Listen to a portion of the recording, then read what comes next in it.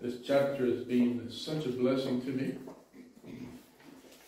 And we're almost at the end. It's almost like saying goodbye to good friends. We're all in this together. That's the title of the message. And I began this message several Sundays ago. Only managed to get to half of the message. And I'd like you to read with me chapter 4, verses 7 through 18. Colossians chapter 4, verse 7. We're coming to the end of this epistle. And let's start reading in verse 7 all the way to verse 18. All my state shall Tychicus declare unto you, who is a beloved brother and a faithful minister and fellow servant in the Lord, whom I have sent unto you for the same purpose, that he might know your state and comfort your hearts. With Onesimus, a faithful and beloved brother, who is one of you, they shall make known unto you all things which are done here. Aristarchus, my fellow prisoner, salute you, and Marcus, sister's son of Barnabas, touching whom you receive commandments. If he come unto you, receive them. And Jesus, who is called Justus, who are of the circumcision, these only are my fellow workers unto the kingdom of God, which have been a comfort unto me. Epaphras, who is one of you, a servant of Christ, saluted you, always laboring fervently for you in prayers, that he may stand perfect and complete in all the will of God. For I bear him record that he had a great seal for you, and them that are in the Laodicea, and them in Hierapolis. Luke, the the beloved physician, and Demas greet you. Salute the brethren which are in Laodicea, and Nymphas, and the church which is in his house. And when this epistle is read among you, cause that it be read also in the church of Laodicea, and that you likewise the epistle from Laodicea. And say to Archippus, take heed to the ministry which thou hast received in the Lord, that thou fulfill it. The salutation by the hand of me, Paul. Remember my bonds. Grace be with you. Amen. Father, for me it's always difficult to understand how somebody like Paul could remember so many names. But in every letter that he writes at the end, he will take time mentioning how each one of these individuals, by name, affected his ministry. And as we were singing before, Lord, we're not in this alone. It's not about one or two or three doing the work and the rest just watch. It's all of us in the body of Christ doing our share. And here we have a good example. We think of Paul as one of the greatest, if not the greatest, missionary of all time. And then when we look behind the scenes, we see who was moving behind him, who was pushing him forth, who was supporting him, who was encouraging him, who was doing a lot of the footwork, who was doing a lot of the supporting, Father, even in situations like a prison. There's a good cloud of witnesses here. We'll only mention a few in this epistle, but Lord, we need to take time to look at each one of these individuals and see just what they did. These were not super Christians, they were just Christians who understood that they had a part in the work of mission work. And Lord, I pray that we will glean some understanding from this, and that will encourage us to be more involved in the work of the church, in the work of missions, in the work of evangelism worldwide. I need your help tonight, Lord. My mind sometimes just drifts into Spanish, and I have difficulty, Lord, trying to express myself fluently. But I know that when you take over, things are much easier. So, Lord, I pray that this next section that we're going to be covering will be one that we will kind kind of stop and check and see what's going on here. And there's a lot of things going on. There are many words that Paul is putting here that helps us understand that, again, we're not in this alone. We're in this together. So be with me, Lord. Be with all of us and help us, Lord. Find the spiritual food here that will help us move on. In Jesus' name, amen. Paul was not just a soul winner, this is how I started this section several weeks ago, but he was a tremendous, tremendous friend maker. And I'm amazed that anyone could actually memorize so many names. I'm terrible with names. But he actually, my estimate is that there are more than 100 different Christian associates named and unnamed with Paul in the book of Acts and in the epistles. 100. If you ask me to remember 100 names or 10 names right now, I would have difficulty. I even had problems naming my grandchildren, so you know how bad I am with that. But Paul doesn't just greet them as in a friendly way, in a social way. He is actually genuinely concerned about their situation, about his friends. And here in this closing chapter, we find that Paul mentions 11 people. 6 of them are associates in ministry.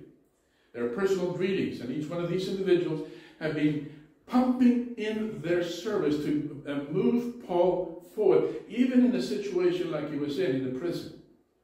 He mentions 3. First of all, he mentions Aristarchus, then John Mark, and another one called Jesus, or Justus, and they're all Jews, my countrymen, he says. Then several others. Epaphras has been a star in this book, and we have some more to say about this individual. He has truly inspired me, this man called Epaphras. Then his beloved physician, Luke, he mentions him here again. And then, so far in Paul's ministry, Demas is still with him, but then we're going to see later on, hopefully maybe next week, that Demas is one of those that forsakes him. So we have, the outline I think is very simple. The men who stayed, Paul needed support. There were men who were willing to stay with him, even in prison. When I brought this across to the church, I said, if I was put into prison, how many of you go in there voluntarily and stay with me for a few weeks? No hands were raised. I think Don said, I'll pray for you. But there were men here that were willing to stay with Paul. He calls them my fellow prisoners. And they were voluntary. They weren't really arrested. They were just there to support Paul. And then you find Epaphras was one of the prayer giants there. Those are the men that prayed. Who's more important, those who stayed or those who prayed? Then, unfortunately, we find Demas there. That's the one that strayed. But I was tempted to add one more point in here, just to kind of break the 3-point rule, and speak to you about the man that failed, just so you would rhyme. And they were the ones that their names are not mentioned. Paul started churches, but who did he leave those churches with? Some of those men are mentioned, but many of them were not. And they were the ones that kept on with the work, even though Paul had to move. You know, sometimes we talk about the missionaries who go around the world and start churches. And they say, well, they left a national over here, they left another national over there, and they give the names, and then years later, those nationals are not there any longer, but somebody takes on the work, and he goes on for decades and decades and decades. Their names are not mentioned. They're not in the list. There's a good number of them all over the world, but I'm sure glad that the Lord takes note. Just to go through the notes that we've already covered. First, we talked about the men that strayed. We see them in verse 10, 11, and the first part of verse 14. This group is made up of 3 Jews, Aristarchus, John Mark, and Justus. Then we find 1 Gentile, Luke. And all of them were characterized by their faithfulness to the Apostle Paul and in his hour of special need. We find, first of all, his faithful worker called Aristarchus. Man, if you talk about Epaphras as being an inspiration, I would urge you to do a study on this man called Aristarchus. I'm even almost tempted to call the next grandson Aristarchus. I don't know if my two sons would agree with me, but just seeing what's behind this individual, is, you know, if any of my grandchildren would have this character that Aristarchus has, I would be a very, very happy grandfather. Paul calls him in verse 10, my fellow prisoner. My fellow prisoner saluted you. And as we saw a few weeks ago, this man was identified as Paul's fellow prisoner and fellow worker. We see that in verse 11. These only are my fellow workers unto the kingdom of God, which have been a comfort to me. Imagine being Paul's comforter. Now, he's a giant in the faith, I believe. But then, you know, as we see these things, we think, did Paul ever get discouraged? No, not Paul. Remember what he said, for me to die is gain, you know, for me to live is Christ. And, you know, you get these verses and you think, or like, I can do all things through Christ who strengthens me. Yes, but who did Christ use to strengthen Paul? See, this is sometimes the Lord uses other people to accomplish his work. And I think Aristarchus was one of them. We find from Acts chapter 19 that he was a Macedonian, and he traveled, was one of Paul's companions. We find that very clearly in verses 29 and 30. He says, and the whole city was filled with confusion, and having caught Gaius and Aristarchus, men of Macedonia. There's no doubt about that. And it also tells us in chapter 20 and verse 4 of Acts that he was from Thessalonica. It says, and there accompanied him unto Asia, Sopater of Berea and of Thessalonica, Aristarchus. What's so special about Aristarchus? Well, he was the kind of guy that if Paul was in a riot, he was right there with him. If Paul was in a voyage to Rome and you're shipwrecked, you know, was with him. Aristarchus. And if he goes through a violent storm, there he is. Aristarchus. And even in prison, Colossians 4:10, Aristarchus, my fellow prisoner. Hey, Paul, don't worry about wherever you're going. I'm going with you. If you go down, count on me. You know, that kind of individual just doesn't come easy. And Paul had the privilege of working with somebody with the character of Aristarchus. This is the kind of individual that sticks with it, no matter what the situation is. No matter what the risks are, no matter what tasks, the dirty work has to be done. Men like Aristarchus say, you know, I'm very good dirty my hands. I'm not just here for the pulpit work, I'm here also for cleaning and scrubbing and cleaning toilets. And I do it all happily because I do it for the glory of the Lord. And Paul, if you need help in prison, I'll be there with you. Wow. How many of us would like to have a brother like that close by in times of need? But you only see him a few times in the Bible. We hear of Peter, Paul, you know, all these great apostles, but you hardly ever hear about individuals like Aristarchus. Then in verse 10, he also mentions John Mark. You know, every time you mention John Mark, what do you think of? Oh, he betrayed Paul. No, there's much more about John Mark than just that occasion when he failed in this first missionary journey. Yes, he did turn back, but boy, does Paul and other epistles write about John Mark. For one thing, he's one of the authors of the Gospels.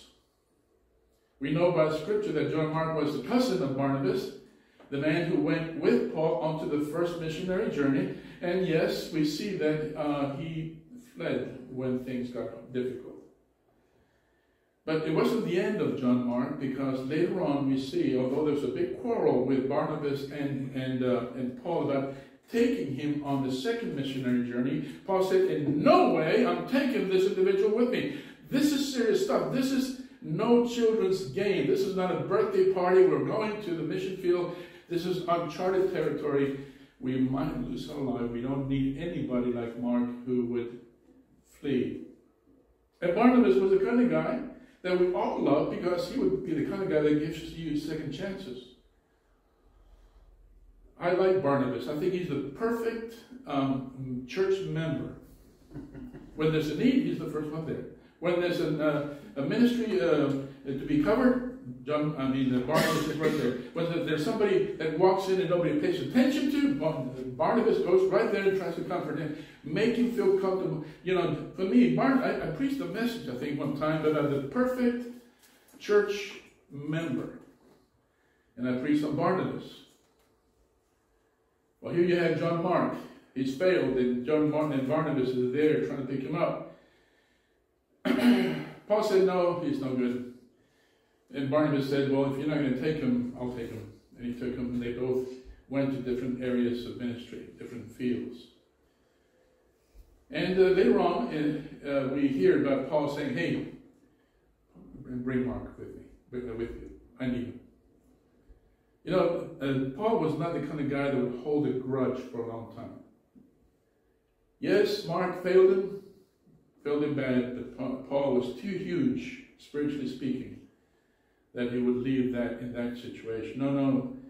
John Mark picked up, and he had others to comfort him and encourage him apart from Barnabas. But later on we see even Paul saying, I need somebody to comfort me. Bring Mark with you. And then this last individual we see here, Justus or Jesus, and Jesus, which is called Justus or just, who are of the circumcision, these only are my fellow workers unto the kingdom of God. Justus was a Jewish believer who served Paul, but we know nothing of him. Try to write a book or at least a devotional on this individual. You find nothing. All you know about him is that he's a fellow worker. He worked with Paul shoulder to shoulder, or elbow to elbow, as they say here in Spain. But he talks about him not just as a fellow worker, but as somebody who comforted Paul. These are only the men that are mentioned by name, but how many others were in the life of Paul that actually moved him forward? Brother Tim, it's always a great thing when churches invite us and they present to us, the so-and-so is with us today. He's been in the ministry for 40 years, and he's done this and that. They try to pump it up just to show that you've been faithful. And then inside of you, those who are sitting who think they know nothing about my ministry. If they only knew who were there beside me when I was ready to quit. These individuals are important. Luke, my beloved physician, he puts that note there, beloved. He's special to me. What's so special about Luke? He was always with Paul in moments when he was sickly. Always supportive. And if you look closely into the scripture, he's the only one that he mentions in 2 Timothy chapter 4, verse 10 through 11. It says, only Luke is with me. Only Luke is with me. Everybody else has moved on. Luke is with me. Only Luke is with me. Very clear in verse 11. Now, so you have these men who stayed. And praise the Lord for those who, when things get difficult in church, they're not here just for the party. They're here to clean up. They're here to continue the work. But are they more important than the next list? We find now Epaphras, the man who prayed. Look at verse 12 and 13 with me. Epaphras, who is one of you. Remember, he's writing this letter to the Christians in Colossae. He says he's one of you. And then he describes him as servant of Christ. Now, you could not have a better title than that. A servant of the Lord Jesus Christ. He wants to say hi to you guys. But notice what he's doing for you over here. Although he's left Colossae, he hasn't finished his ministry with the people in Colossae. Always laboring fervently for you in prayers, that ye may stand perfect and complete in all the will of the Lord. Now, we meet Epaphras, if you remember, in the first chapter, in chapter 1. Just turn your Bibles there real fast in chapter 1, verses 7 and 8. As you also learn of Epaphras, our dear beloved servant, who is for you a faithful minister of Christ, who also declared unto you the love in the Spirit. For this cause we also, since the day we heard of it, do not cease to pray for you, and to decide that you might be filled with the knowledge of his will, in all wisdom and spiritual understanding. When Epaphras came, remember how this works with Epaphras. It's an interesting story. Epaphras is from Colossa's, about 100 kilometers away from Ephesus. Paul is in Ephesus doing ministry. He decides to stay there for a couple of years, and here comes this man called Epaphras, who later becomes a convert of the Apostle Paul. Epaphras learns, is discipled by the Apostle Paul, and sometime later he goes back home to his hometown, and guess what he does in Colossae? He starts sharing the gospel. And then before he realizes, he has a group of believers wanting more. And shortly later, he finds that he's building a church. And he maybe, like me, he would say, you know, I wasn't counting on this. But look what the Lord is doing. And as he's moving to these other two cities that he mentions there, Hierapolis and Algethea, he does the same there. And he starts small congregations in every one of these towns. I happened to be in Hierapolis when I went to Turkey. There's just nothing but rubble there now. And I was wondering, in all those different buildings that were all torn down, I said, I wonder where they did their Bible study. I would like to go there and just take a rock and put it with my collection. I had no idea. They all looked the same. Just rubble all over the place. But what made that place special for me was that Epaphras, a simple man like any one of us here, would say, I love the Lord and I want to give this message. And he just did what he was taught to do. He just shared the message. People were converted. And very soon, he became what we call a home missionary. Now, what motivated Epaphras to share the gospel? Notice there again in chapter 4, verse 12, Paul says he was a servant of Christ. Paul called him a dear fellow servant, and there in chapter 1, verse 7, and a faithful minister. Again, I don't think any of us would desire to have a better description than this. What are you? I'm a faithful... Somebody say this about you, it's even better. Saying it about yourself might sound a little proudful. But for somebody to say, oh, I present you, this is my friend, my brother in Christ. He's a faithful servant of Christ. It doesn't get any better than that. So we see that Epaphras loved Jesus and wanted to serve him and share his message of salvation. But he didn't do it alone. This is the thing. We're not in this together. And Epaphras also believed in the ministry of the local church and working with other saints. Again, you think of Paul needing help, but here's Epaphras also needing help, and he finds that help. And because he was a team worker, because he knew how to blend with others in teamwork, the Lord progressed, made the work advance. Now, what's so special about Epaphras? Well, I think his secret weapon, he was a prayer warrior. His prayer life was really what sticks out in this epistle. Notice what it says in chapter 4, verse 12 again, about his prayer. We're going to be seeing this, concentrate the next 20 minutes on how he prayed. I think we might learn something about how we need to pray. Some of the characteristics about his prayer life. First of all, he prayed constantly. Notice chapter 4, verse 12 again. It says in the middle of the verse, always laboring fervently for you in prayer. Hold a second, is prayer a labor? I thought it was something simple. But just close your eyes and start speaking to the Lord. Now that kind of prayer is not simple. The kind of prayer that Epaphras brought before the Lord was it was an agonizing type of prayer. Not that you need to,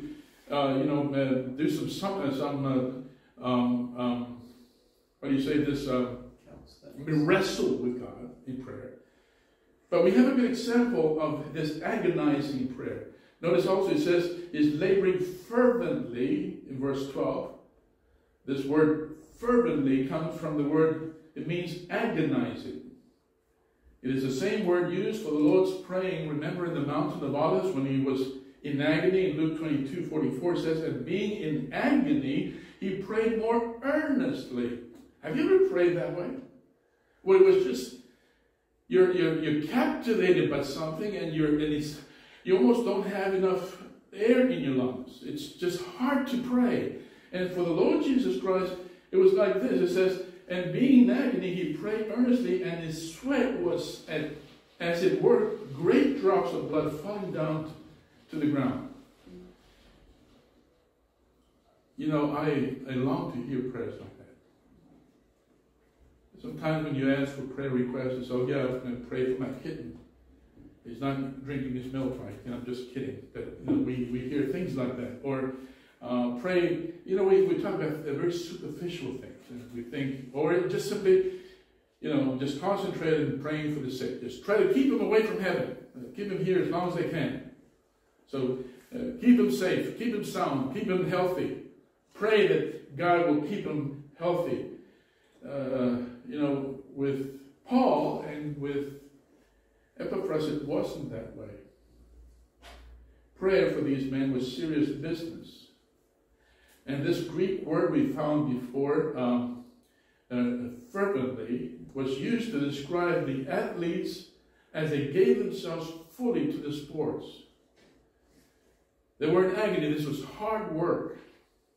It wasn't just some superficial, some, you know, prayer that we just kind of bring before the Lord. Something else about his prayer, it wasn't just he prayed constantly and he prayed fervently, but notice now he is very personal in his prayers.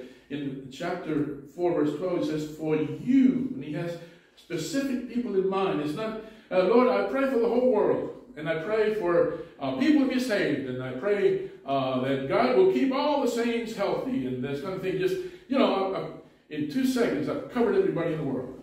It's not like that.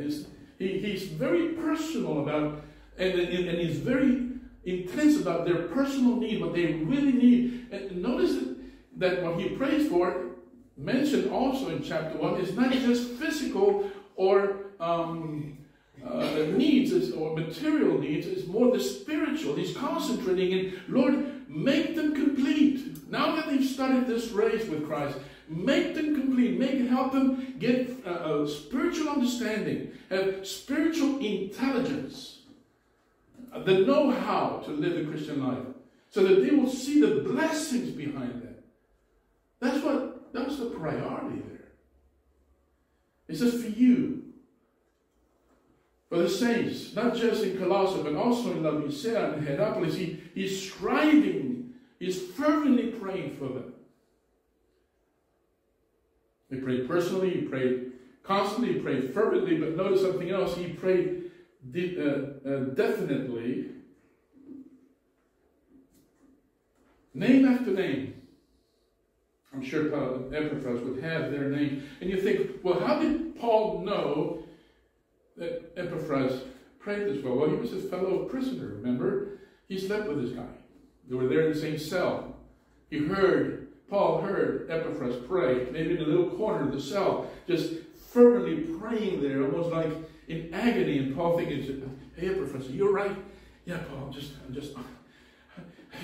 I'll talk to you later. And he just goes into this prayer. He's having a very intense time with the Lord.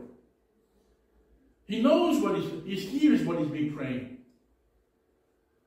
And notice what he prays for, that they may be perfect, complete, all in God's will. You see these words there. To stand perfect. To stand complete. Not just in a few things. In all God's will. You know, the word all is a key word in Colossians, used over 30 times in this epistle. And he also wanted them to stand perfect and complete. So the contrast with the Gnostics, remember we started with that, is the Gnostic teachers offered these Christians perfection and maturity, but they couldn't deliver the goods. Only Jesus Christ can do these things. Paul there in chapter 2, verse 9 and 10, he says, and ye are complete in him. For only Christ is able to fill you up. So the request carries the thought of being mature and perfectly assured in the will of God, and parallels Paul's prayer in chapter 2, verse 2. Look with me, chapter 2, verse 2. That their hearts might be comforted, being knit together in love. This is what they pray for. What was the last time you came to a church prayer meeting and said, okay, I'm really concerned about this. I think we need to pray for each other. That we're knit together. You know, the ladies know about knitting. I learned how to knit. When I was a little boy, I forgot how to knit 5 minutes after I learned. It's hard work, you know, but Epaphras and Paul are thinking, you know, this is what we really need to pray for. That we're knit together. That we're intertwined. They're inseparable. Chapter 2, verse 2, that their hearts might be comforted, being knit together in love. This is what unites them. This is the glue. You know, doctrine is important. Doctrine gives you structure. But what is the glue that brings us, that glues us together? It's that love. Knitting ourselves in love, and unto all riches of the full assurance of understanding. In other words, not just love to bring us together, not just the glue, but an assurance, an understanding of the knowledge, acknowledgement of the mystery of God and of the Father and the Christ. He's praying, Lord, help us. We've come so far in our knowledge, but we want it all. I want more. I remember when I was 18 years old, and I was never full when I was eating. At the age of 18, I was able to eat 3 steaks on a loaf of bread this big with a full 1.5 liter Coke. And then I was looking for something else for dessert. 18 now, that doesn't happen now. I was able to eat a chicken and a half, and it was always more. I want more. Hey, son, you had enough? My mother is the one who was to blame, because every time I finished eating, she'd go, what about this? Okay. You go for it was never enough. You know, I wish we would have the same hunger for the things of the Lord. You want more? All you can bring it on. I'm ready to take it in. But so many times it's just, Pastor, are you going to give us a whole hour and a half of service? You mean you're going to preach for 45 minutes? Well, don't put Brother Tim on. He's going to be preaching for an hour. Well, no, we don't want Brother Tim to get on here. We should be wanting the food with true hunger. Have you ever tried to cook for somebody that has no appetite? Oh, my mother hated that. And my mother liked to cook, and she would always cook like if there was 5 people coming, she would cook for 20. That's my mom. And when she saw somebody that was not eating, she would get very concerned. And then she would just go, try that. What's that? What does it have? You know, that would get her nerves. But when she had somebody who would just dig in, she would be happy. I find sometimes Christians who are like, what are you going to bring us today? I don't know if I'm coming on Sunday. They kind of want to get, what are you going to be bringing? Is it a topic that I like? Or, I don't want to go to last Sunday's service, Brother Francisco preached on the wrath of God. No, I don't want to do that. You might think, Sammy, you're being very exaggerated. That's what I do. But only to capture your attention. He prayed definitely, and he prayed sacrificially. Notice in verse 13, Colossians chapter 4, verse 13. For I bear record that he had a great seal for you, and them that are in Laodicea, and them in Hierapolis. A great seal, in much distress. Now this kind of prayer is difficult.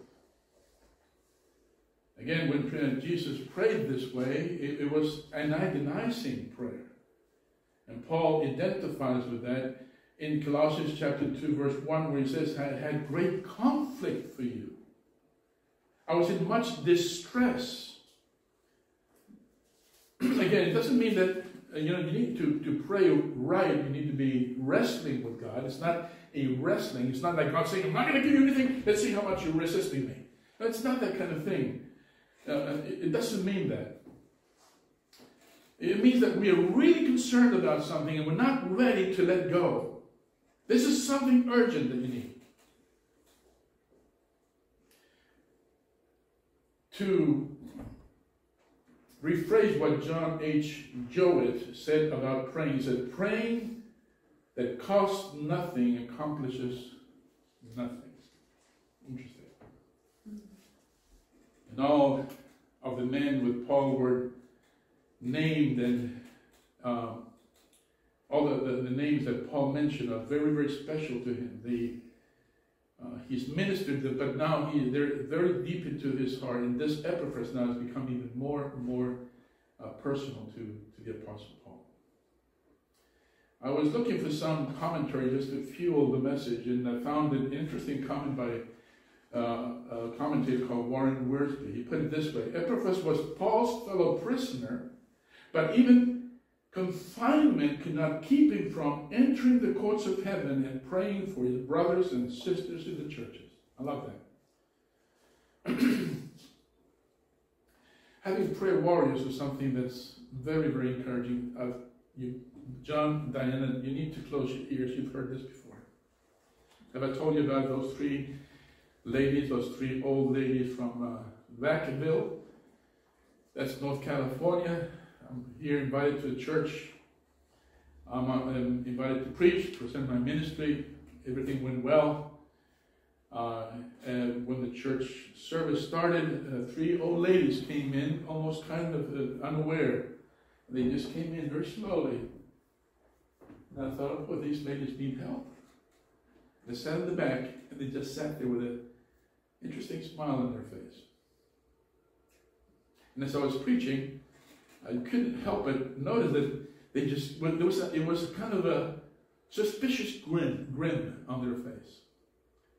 At the end of the service, a few folks said, well, hopefully we can help you out with the support or whatever. But these ladies came and said, Brother Perez, can we talk to you for a second?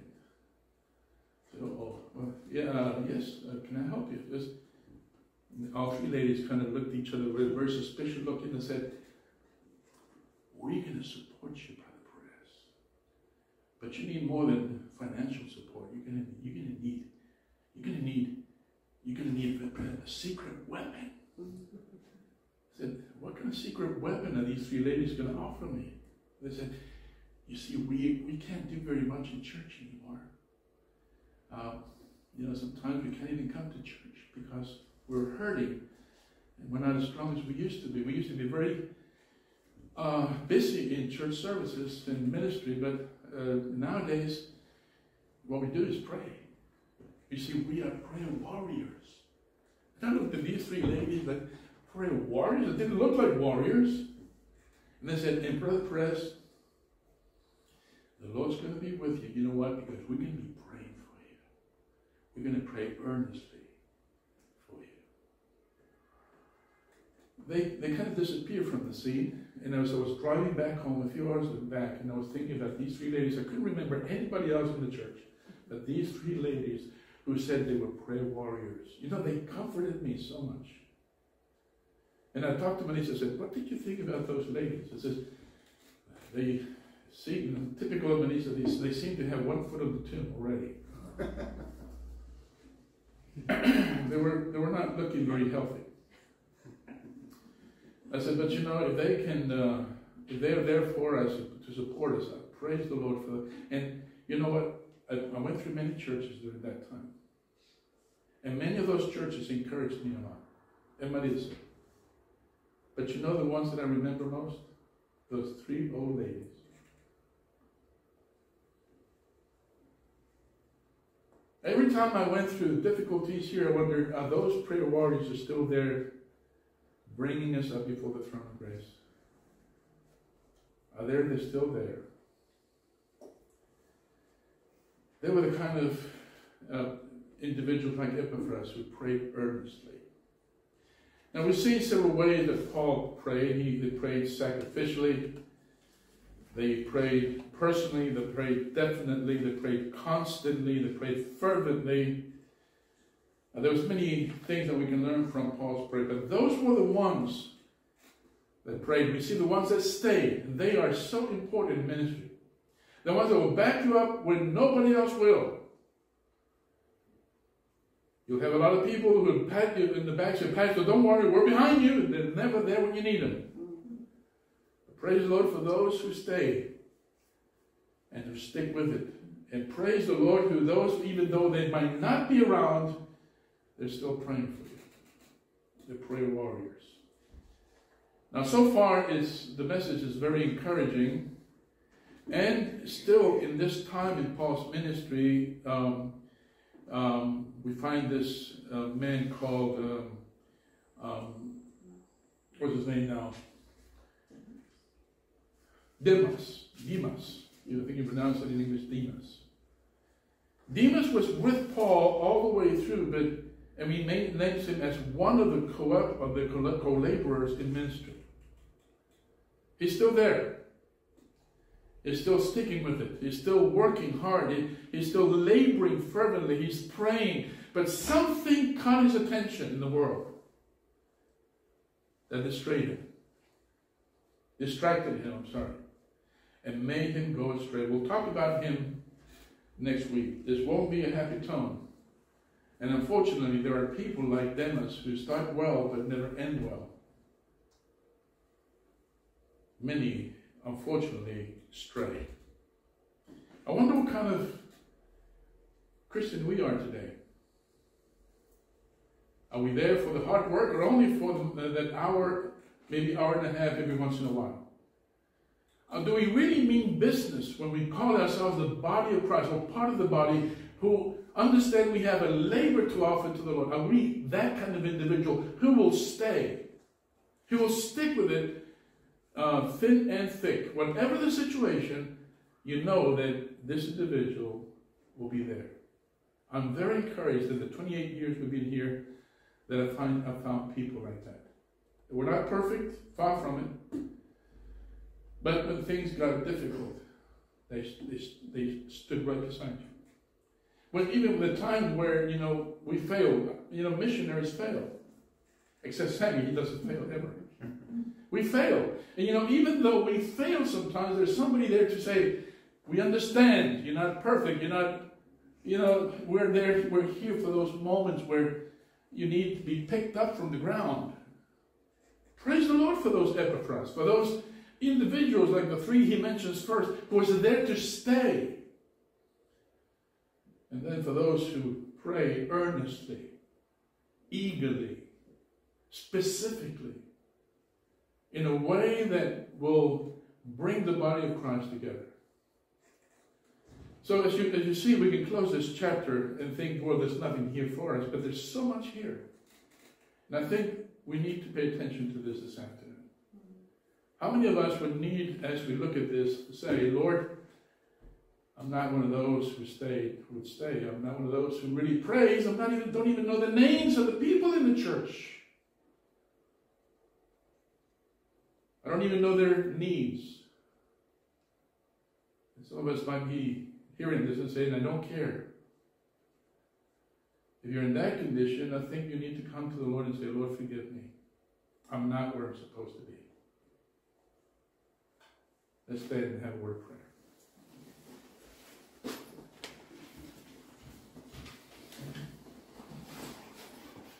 Dear Heavenly Father, we've looked at a few names at the end of this chapter.